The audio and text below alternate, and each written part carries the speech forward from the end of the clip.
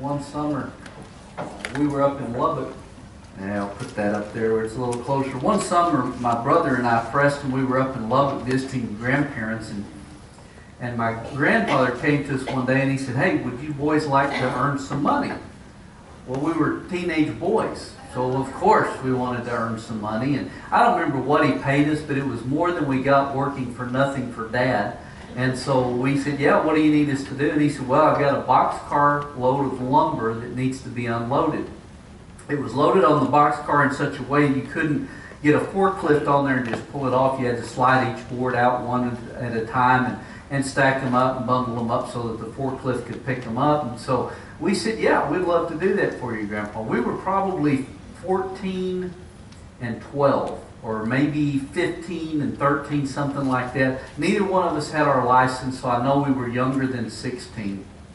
And so he took us over there early one morning while it was still cool. It was the middle of the summer, so it was probably in the 80s that morning. And so we could get quite a bit of work done before the sun came up and it got really warm, which once the sun came up, the temperature would rise, especially inside the boxcar. And so he wanted us to get a good early morning start. So he takes us over there and we get to working.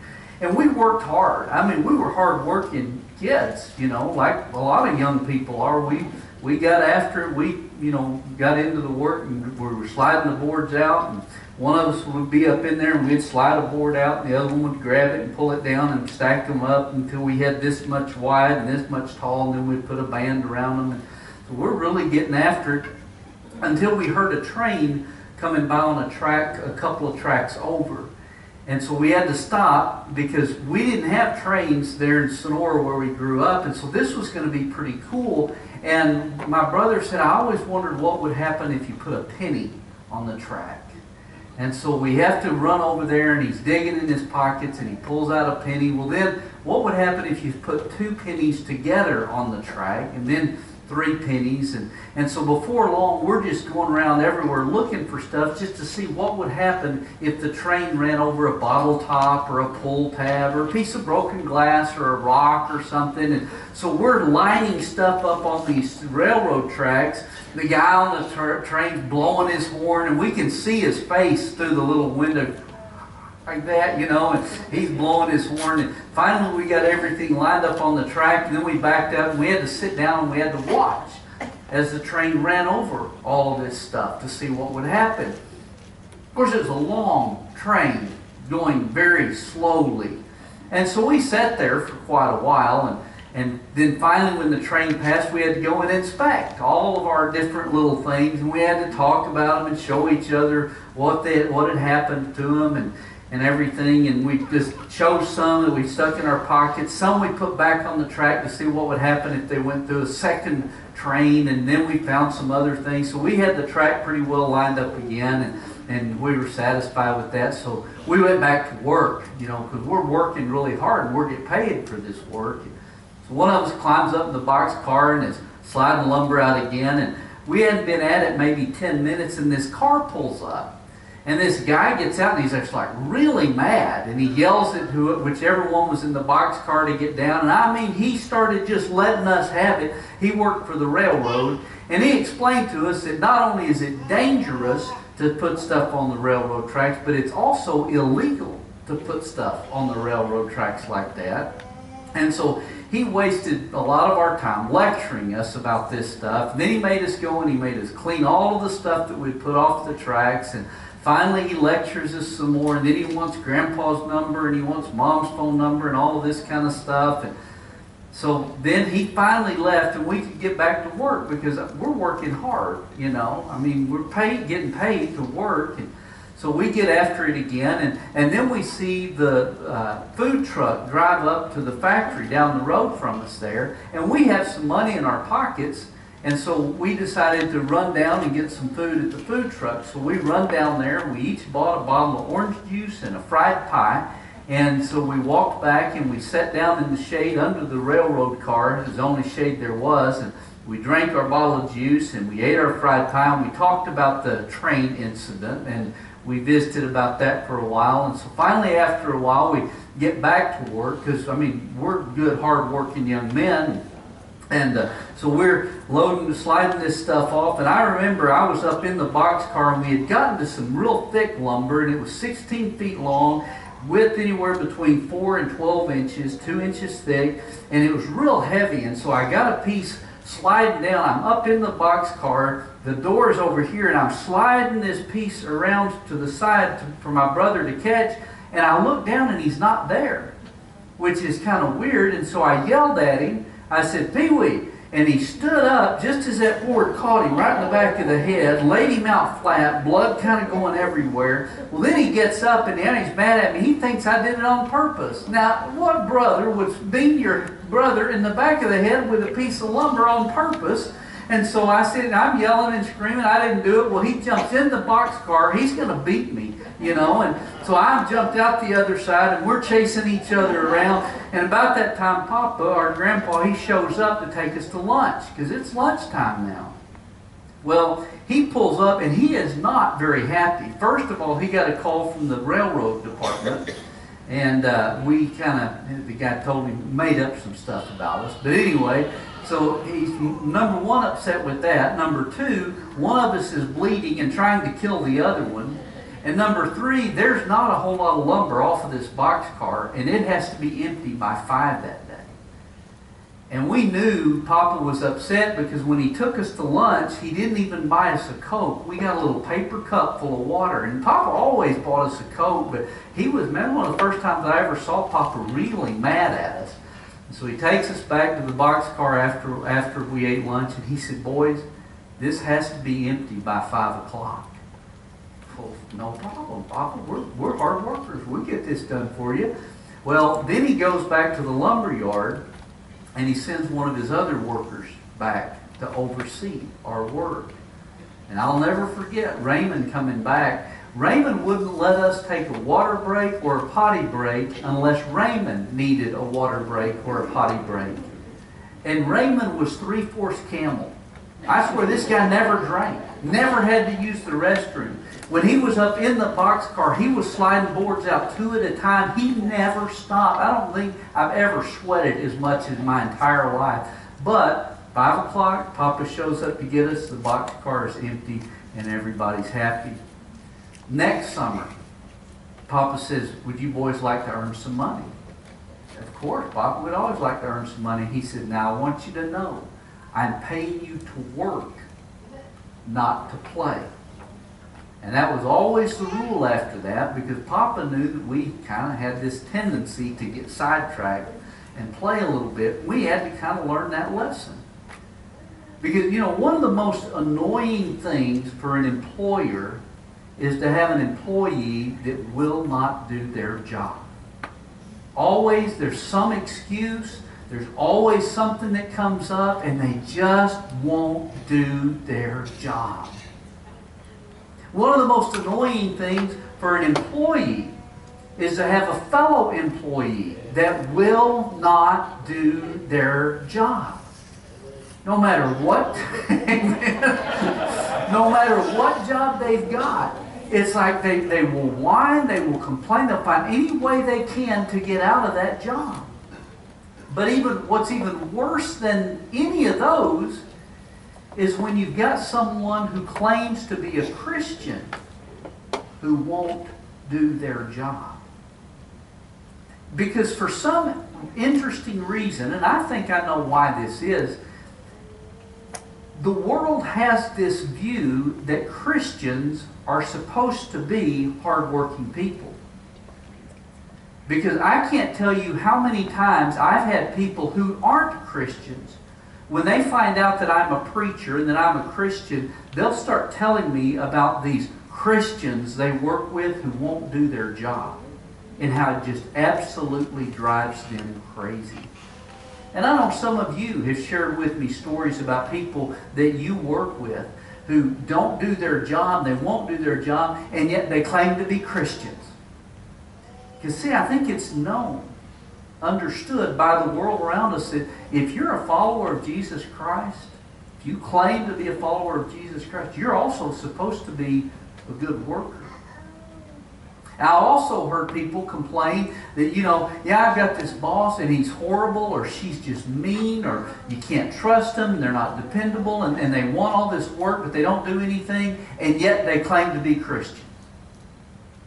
See, the world seems to have this understanding, sometimes better than the church, that if you claim to follow Christ, the way you conduct yourself at work is important and reflects a lot about who you claim to be. And this is what Paul deals with in Ephesians chapter 6, verses 5 through 9. And if you want to turn there with me, that's where we're going to be this morning.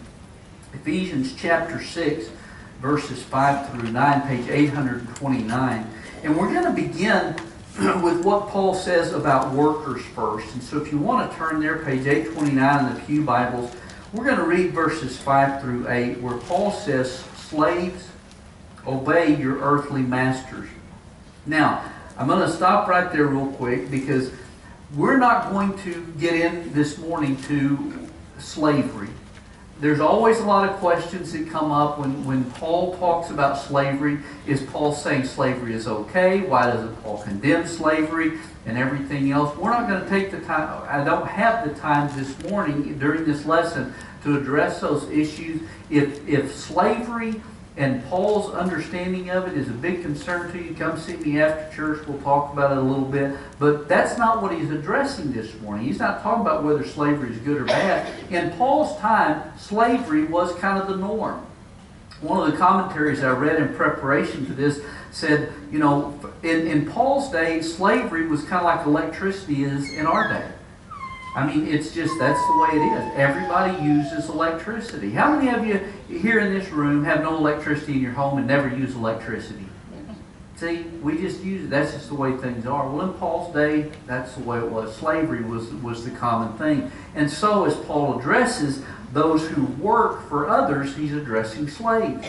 The norm in our world today is not slavery, even though some of you may feel that way at times. But the norm in our world today is employees working for employers. And I think the lesson here is going to apply to there. But back to chapter 6, verse 5. "Slaves, obey your earthly masters with respect and fear, and with sincerity in your heart, just as you would obey Christ. Obey them not only to win their favor when their eye is on you, but like slaves of Christ, doing the will of God from your heart. Serve wholeheartedly, as if you were serving the Lord, not men, because you know that the Lord will reward everyone for whatever good he does, whether he is slave or free." Paul, this morning, there's 4 phrases in this that I want you to notice. And if you want to write these down, we're going to refer back to them in a little bit. But 4 key phrases that I want us to notice. The first one is in verse 5, where he says, "Just as you would obey Christ." Just as you would obey Christ. The next one is in verse 6, where he says, "Like slaves of Christ." Like slaves of Christ. The third one is also in verse 6, where he says, "Doing the will of God from your heart." Doing the will of God from your heart. And then we have the last phrase in verse 7, where he says, "Serving the Lord." Serving the Lord. And then he goes on and says, "And not men." And this is something we need to keep in mind, because you and I no longer live like the rest of the world. You and I, once we become part of the body of Christ, we have been reborn. We are different. And if you turn over into chapter 2, verse 10 of Ephesians, Paul says, "For we are God's workmanship, created in Christ Jesus to do good works, which God prepared in advance for us to do." And I think we're created to do good works, and part of our good works is being good workers. It all goes back to chapter 5, verse 21, which we saw a couple of weeks ago. "Submit to one another out of reverence for Christ." Now, I think one of the reasons people don't work like they should is a lot of times people get this attitude that, well, this job is beneath me. I'm too good for this. Somebody else ought to do this. No, I shouldn't be bossed around to have to do all of this menial stuff. I'm just above this all. And I want us to keep this in mind this morning. I want us to keep in mind that Jesus' job that he was sent to earth to do was beneath him. And I want you to understand, the creator of the universe, Jesus, comes down to walk on the earth, to touch lepers, to face demons, to be overwhelmed with crowds of demanding people, demanding to be healed and cured all the time. He came down, his job was to be mistreated, to be beaten, to be rejected by his own people, and ultimately to be put onto a cross with common criminals. And he was King of kings and Lord of lords. And what his task was on earth was way, way beneath him. Sometimes in our jobs we get this attitude of our boss is too demanding and he wants more of us than we can ever give, and he demands things that he should never demand of us. Jesus' boss was a little over demanding. In fact, Jesus goes to him the night before he's betrayed, the night that he was betrayed, and he said, I really don't want to do this. If there's any other way for this cup to pass from me, let it happen. And his boss said, this is the job you were given. And Jesus humbled himself, and he gave his life on the cross. Now, if we claim to be followers of that same Jesus, then there is no job beneath us. There is no task that our Master ever asks us to do that we shouldn't do. In fact, I think one of the common things that happens is we get this attitude, and like I said, I'm going to address that here in a little bit. I'll get to that. Go back and look at verse 8 again. Jesus, after he submitted himself, and after he did that job that was beneath him, we know that God lifted him up. And in verse 8 we read, because you know that the Lord will reward everyone for whatever good he does, whether he is slave or free. God calls us as Christians, as people in the workplace, to do our jobs and to do them well without complaining, without arguing, without being lazy. We're to do our jobs, as he said earlier, just as you would obey Christ, as slaves of Christ, doing the will of God from your heart and serving the Lord. But what about bosses? Because, I know we're speaking, everybody in this room either is employed, was employed, or will be employed. Okay? So we can all understand that. But there are also those who are employers, those who oversee others. And maybe in your job, you have a responsibility to oversee other people. Well, as a Christian, how are you to act? And that's what we see in verse 9, where he says, and masters, treat your slaves in the same way. Do not threaten them, since you know that he who is both their master and yours is in heaven, and there is no favoritism in him. Now, when I read this week, I saw something that I really hadn't seen before, or last week when I was looking at it. When Paul says, and masters, treat your slaves the same way. Now, I have always kind of taken that he wants masters to treat their workers as God treats people. But he says, I want you to treat them in the same way. Well, look back to what he just said about workers. And what he just said about workers is, just as you would obey Christ, like slaves of Christ, doing the will of God from your heart and serving the Lord. And maybe he's telling masters, that's the way you need to be to your workers. Again, it goes back to chapter 5, verse 21, where it says, submit to one another out of reverence for Christ. And I know it's our human nature to always seek a position of authority and power and to be able to lord it over those below us. And Paul knew that masters in his time would do the same thing. They want that position of authority. They want to be able to tell everybody else what to do. That's kind of human nature. In fact, Jesus dealt with this during his own ministry. Flip back with me to Matthew chapter 20 on page 697. Matthew chapter 20, we're going to begin in verse 20.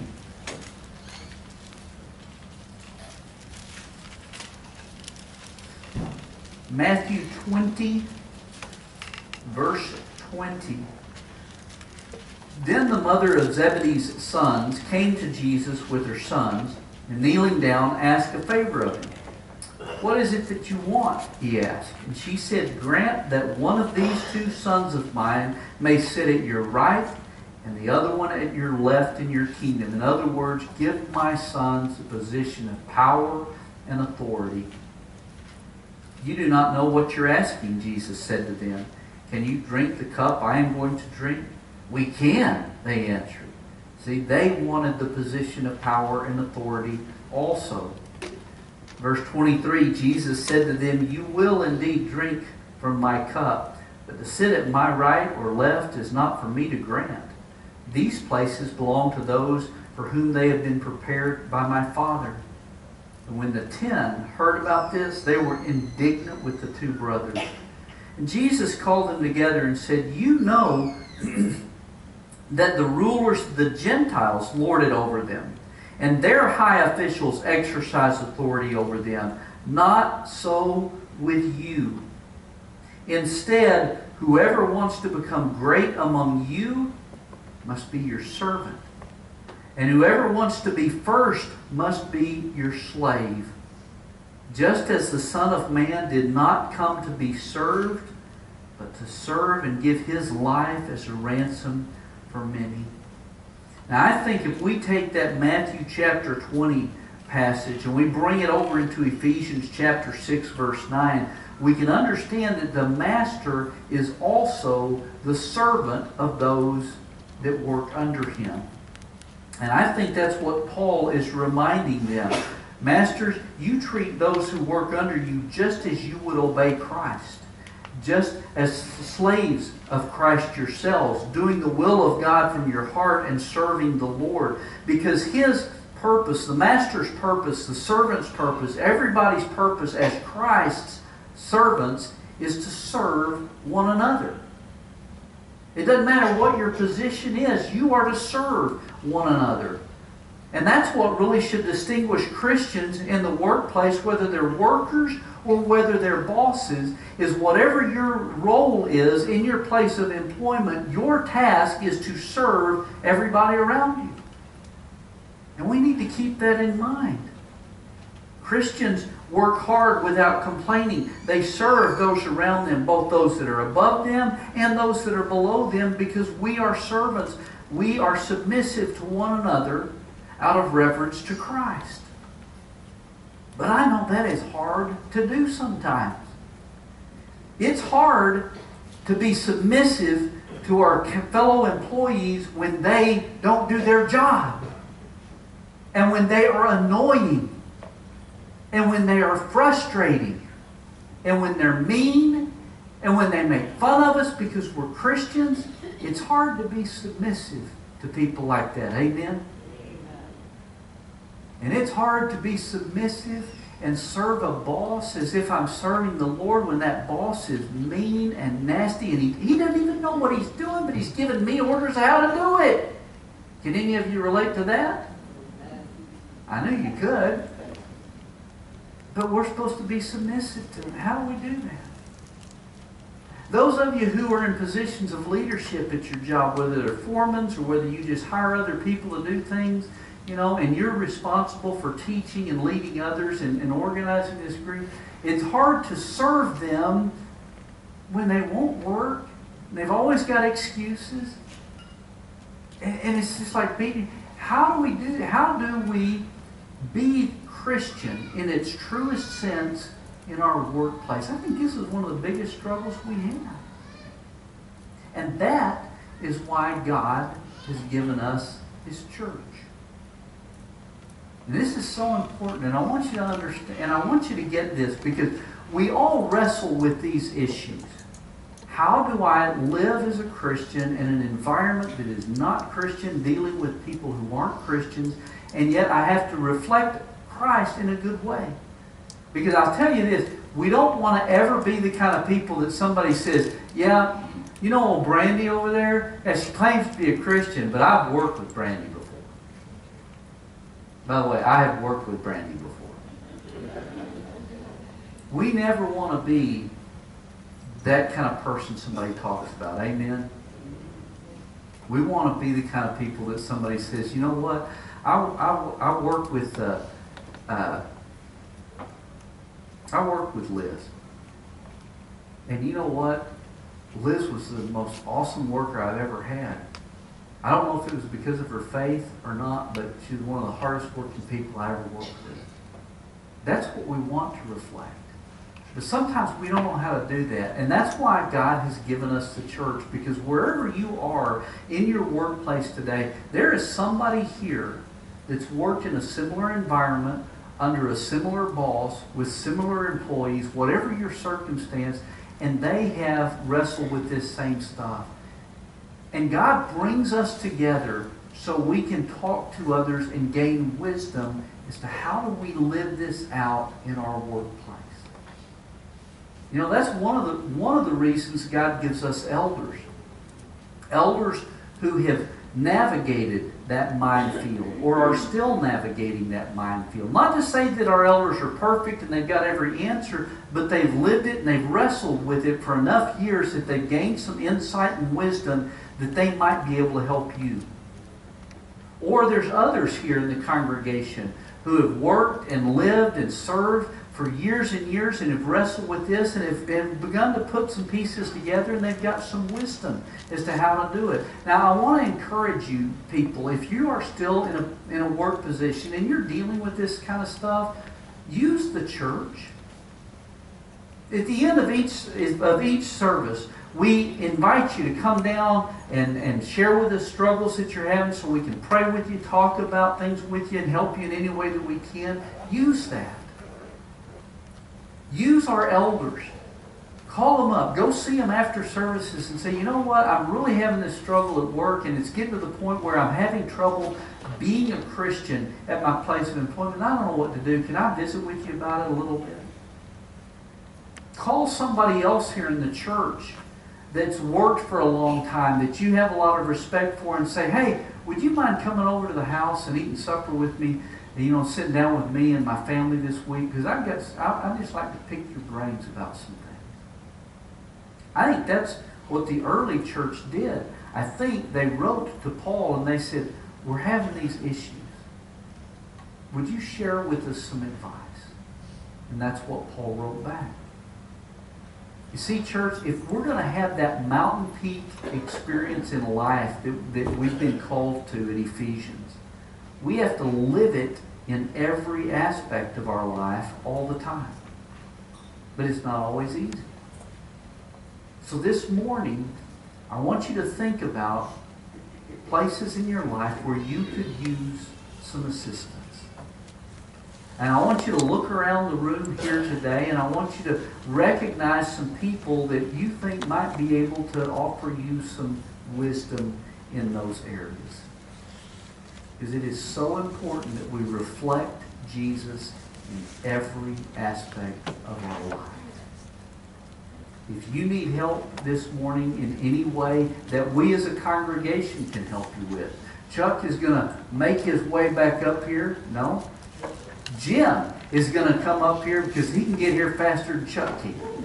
So Jim is going to make his way up here, and he's going to lead us in this song. We're all going to stand, but if there's anything we can help you with so that you can be the kind of worker, the kind of boss, the kind of Christian that you need to be, please come let us know while we stand and sing this song.